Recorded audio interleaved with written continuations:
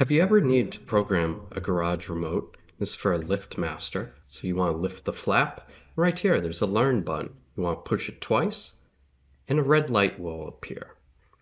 Okay, then you grab your remote, select a button. When you push it, the light up above will turn off. That means it registered. And then you can try the button, push it, and the garage door will close.